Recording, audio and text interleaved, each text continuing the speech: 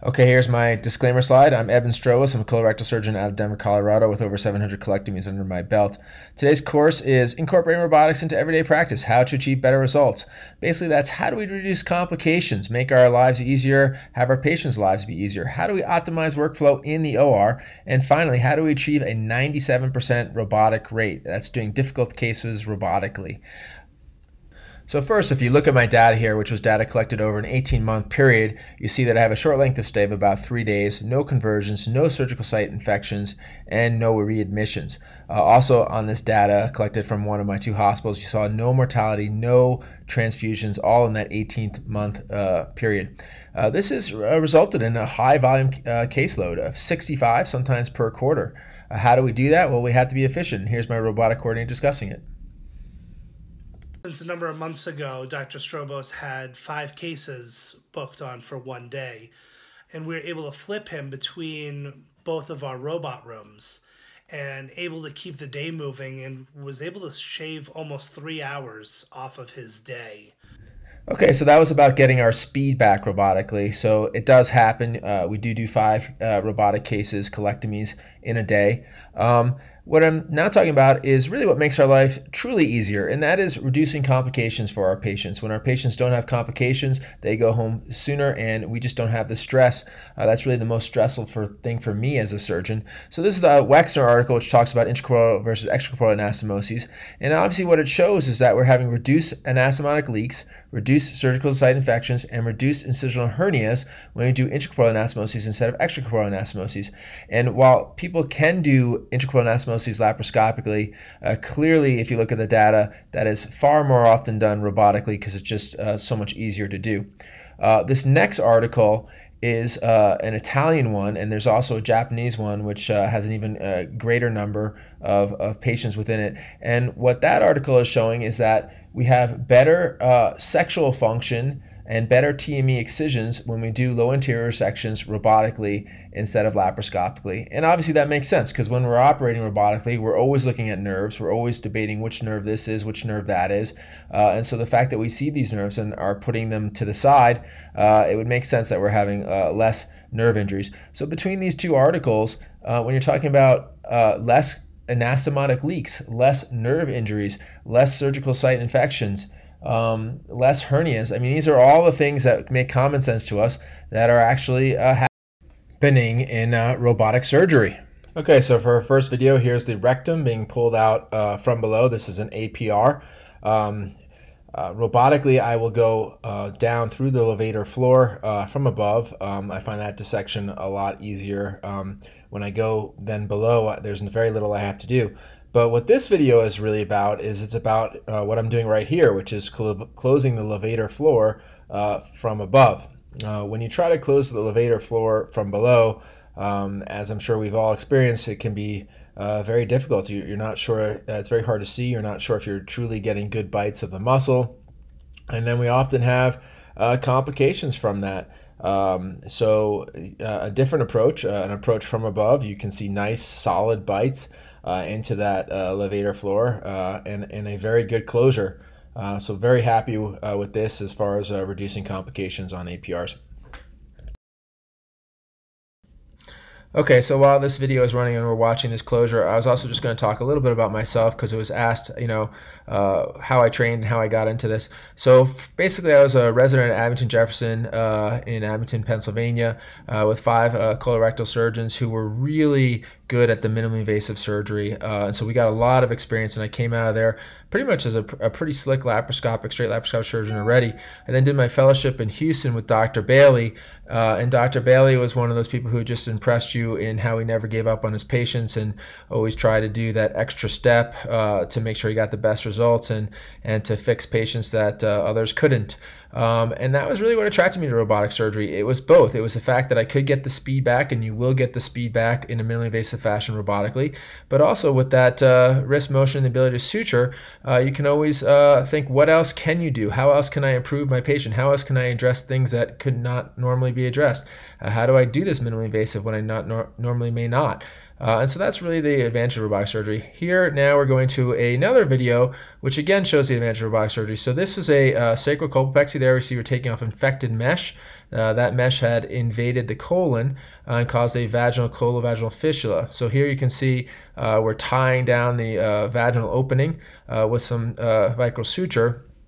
After this point now we're blowing up the bladder here, and what we're going to do is we're going to take a peritoneal bladder flap and throw that over the vaginal opening. Now normally I would take omentum, but there was no omentum in this patient. So again, wanting to have an extra layer between my colon anastomosis and my vaginal opening, we decided to take the bladder down, the peritoneum off of the bladder, and just throw that over as an extra layer. So again, it's the idea is how do we improve our results, make it so that we're less likely to have a recurrence of a fistula, and that's what we're thinking how to do here, and that's what we're doing. Again, I apologize that all these videos are sped up, but they only give me 20 minutes, so I'm trying to get a lot of learning in that 20 minutes for you guys. This video now is a nice procedure, or we're taking the colon out through the rectum there, and you see how simple it is to do this. Now I'm just stapling across the rectum that I just took the specimen out. I'll usually put my anvil up through the rectum, and on this video it shows it a little differently. I do an end to side anastomosis, so I'm just cleaning off that distal rectal stump for a better ventral anastomosis, and then what we see is we'll look at the proximal bowel, and I just put a purse string suture in the proximal bowel here, and then I'll open up a hole in the proximal bowel right in the middle of the purse string suture and place my anvil inside and then tie it down for anastomosis. Now this is not normally the way I do it, and you'll see videos in a few seconds of what I usually do, which is an end-to-end, but there are some advantages to this if you have the length, and that is that you don't really have to clean off any mesentery or worry about any ticks when you do your anastomosis here, because it's going to be the anti-mesenteric border. And it's also very easy to do. I make sure that my circular staple line is well away from my linear staple line, so again I don't have to worry about any ischemia to the bowel in between those two staple lines. I don't use that green spike anymore because I'm just putting it in. Here's the ICG test. Again, I ICG everything with the XI since it's so easy to do, and that does minimize complications. Now I'm just doing my connection there. And then we'll do a leak test. This patient was an athlete and was very quickly back on her feet and playing golf and tennis again. So again, some of the nice advantages, and again, our hack scores and our surgical site infections are going to be down because we don't have any big incision. Here's a video where I'm taking out the specimen through the vaginal opening, and now I place my anvil through that vaginal opening. And then when I do the ICG test here, I see that my distal bowel is ischemic. So it's potentially preventing me from getting a leak because I've just saw the ischemic distal bowel. I've also not had done an incision, so I'm not going to get a surgical site infection. And now I take that extra little piece out through the 12, and then this is how I do my normal intracorporeal, and I'll show you this in another video, probably a little slowed down, but it's just basically a purse string suture in the proximal bowel. You can use any suture. I use Rectal, but you can use PDS or V-lock, depending on what you prefer. Obviously, if you use a V-lock, don't pull down too tight or put the anvil in first. Now I just dunk the anvil in. I then tighten up my suture. Again, I no longer put that spike in as I don't need it. And in the other video, see that I don't have the spike in there. And then we just sort of tie down that suture. Once we've tied down the suture, we'll then remove the needle, and then I'll just have to close that vaginal opening. You can do that with a running Stratafix or a V-lock, or you can do it with some interrupted vicryls. Here I'm obviously cleaning off the proximal bowel. I was once worried about that, but actually I find it easier with the magnification to clean it off on the inside rather than the outside, so that doesn't worry me at all. Sometimes I'll throw a second suture around that spike if I think it's loose at all. And the idea is, good is the enemy of better, so I just try to whittle it down enough so that I'm sure that I'll have a nice anastomosis without any fat getting in the way of it. So at this point now, I'm going to start closing down my vaginal opening, you'll see.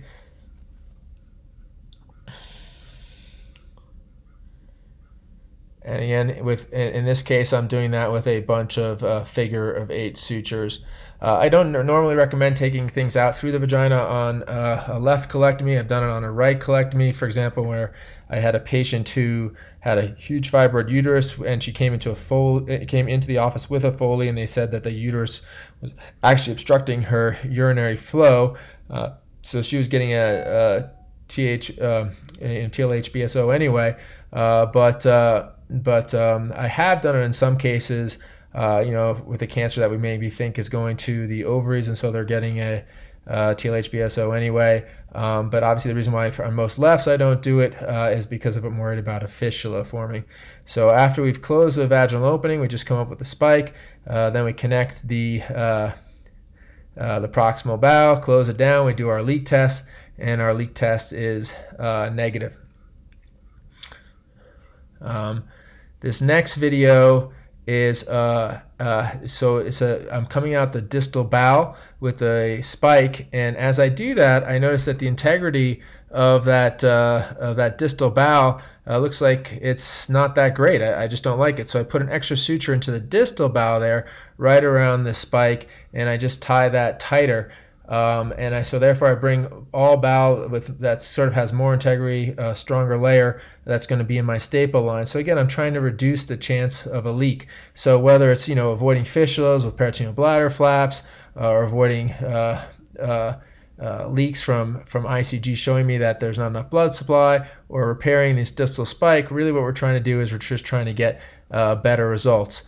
Here's a case where I had to light up the ureter with ICG. You can see here an exploded sort of abscess cancer on the ureter, and so I'm actually operating the whole time here underneath ICG, and I'm sort of peeling off that sort of abscess cavity slash potential cancer from the ureter. I sort of, as you can see here, I pop into that cylindrical plane around the ureter, and in doing so, I realize obviously that it's not invading the ureter, and I'm able to just sort of peel it off, and mostly it's without cautery. It's mostly just by peeling that sort of tumor. Obviously this is never going to be one of those cases that you're really happy with because it's an exploded cancer and abscess cavity, but in this situation we used the ICG to see the ureter, avoid an injury, and didn't have to take the ureter at the same time, and everything did come off very nicely. So again, using those advantages, ICG, suturing on the inside, even you're thinking outside the box on how can I make my surgery better and reduce my chance of complications. And those are the kind of things that do lead to everyday practice, your life being easier, less complications, less time spent rounding on your patients because they go home sooner, and everyone is just happier in general. And this next case is we're using Firefly after a right colectomy, so there's a transverse colon in the small bowel. We light it up with Firefly, so we see the transverse colon in the small bowel. Looks very good, but now the omentum just above there, well, that looks like that's dead, like we've devascularized the omentum. So that's an abscess waiting to happen, like a week or two after surgery. They'll come back in with an abscess right next to their new anastomosis, and we won't know, did we have a leak or what? It's a readmission, patient unhappy, possibly a drain, more expenses, harder life. So again, doing the extra so that you can sleep at night and get better results, it does in the end lead to better quality of life for both you and your patient.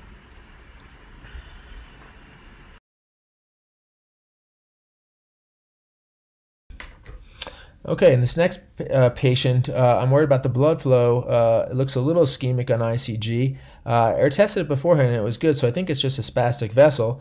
But what I decided to do is I decided to Lembert the whole thing in with some Vicryl sutures, just to be extra cautious. And then I noticed that the fatty appendage right next to it also has a good blood supply. So then I take that fatty appendage here, I check it all looks good now. Then I take the fatty appendage, I flip it over the top, and I put on a third layer. So again, I'm sort of, I again thought it was probably okay, but I'm doing extra precautions to make sure that this all turns out well, and it did turn out well for this patient. The next video is, again, we have that article by Wexner showing that we have better anastomotic leak rates when we do intracorporeal anastomoses. So what this sort of shows is it's just the sped up version of a closure of a right colon resection, the common enterotomy closure with a V-lock suture, and obviously it's sped up. And you guys can go to my YouTube site and you can see these videos not so fast, and it will obviously help as far as seeing each individual video. But we do a interrupted running there, running stitch there, and then a Lembert running back. And then on top of that, we place the omentum. So again, the reason why I think we're having decreased anastomotic leaks from like 4% to 1 point something percent on intracorporeals is because now it's good. They have a gram patch. They have 2 layers in their closure. I've put the gram patch over every possible leak area. So again, that's why I think we're decreasing our leak rates. Here's a left intracorporeal. So this is to show what my assistant does. As you can see, he's putting the anvil in, and all he undocked was the stapler port. And now he put the anvil in, puts the stapler port back on, immediately docks the robot again. You can see here he put the anvil in the pelvis on that video screen. And then as soon as he's docked the robot, all he has to do is take that piercing towel clamp, put it right over my thing, and in the period of a minute or two, I now have my anvil in there. Because I have the air seal, I still have good insufflation, and now I can address my intracorporeal on the left. Again, I staple off my proximal bowel, and then so that I don't get any spillage, and then I just come and cut off my staple line. So here I'm cutting off my staple line, and after I'll use the cut more than the coag here, so I don't get quite as much spread. And then after I've cut that, but when it does bleed on occasion, I will use the coag.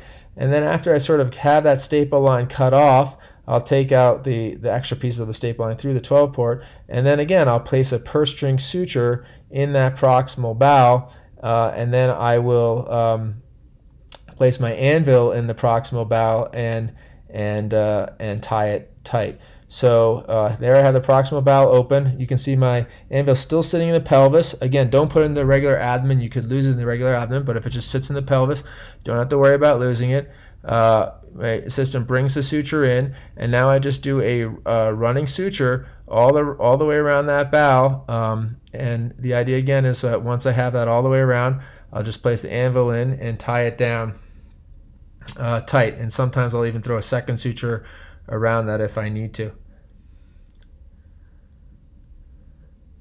I like to start on the side towards me because that allows me, when I place the anvil here, to have what I'm tying right behind me. I pull it up with the, I always put the small grasp retractor behind it so that the anvil won't fall down. I've never had it fall down the proximal bowel, but again, that small grasp retractor there is preventing that from happening.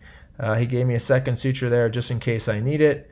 And now I'm again clearing off the fat of the proximal bowel for a good anastomosis to below. Again here, better is the enemy of good, but we just try and thin it down enough so that we feel we'll have a nice, good staple anastomosis. So at this point, I did decide to place a second suture. I don't do quite as many. I just do 3 or 4 throws, and then I'll tie that down. And then again, that's nice and taut so that when it goes to the EA from below and starts to squeeze things out, it'll be tough enough to give me 2 good anastomotic rings. And there I'm cleaning off a little of the gut too, so that that doesn't get stuck in my staple line. Now I come up with the anvil from below, and very simply I just sort of attach it, and I like to push it on from behind, so you can see I'm pushing it on from behind, and right there we have a good anastomosis at this point. Other tricks I like to do, which is very hard to show in this video, so sometimes I'll tie the distal mesentery to the proximal mesentery, also to take off tension, and I'll check with ICG just to make sure it's good. This was a double-layered suture anastomosis, which again is sped up, obviously. So we've got a posterior silk layer, then an internal vicral layer that goes all the way around and runs, and then an anterior silk layer.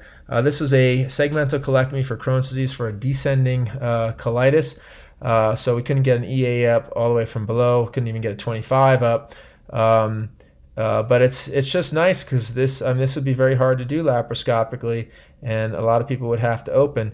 But it was actually quite easy to do robotically. So we just cut the entire anti-mesenteric border on both sides. That way it doesn't stricture down. And once we've cut it open on both sides, I'll throw 2 10-inch vicral sutures right next to each other to form the posterior internal layer. They'll be right next to each other, and then I'll run them in opposite directions, in to out to in, all the way around, going in both directions. And then I'll tie them on the anterior layer together.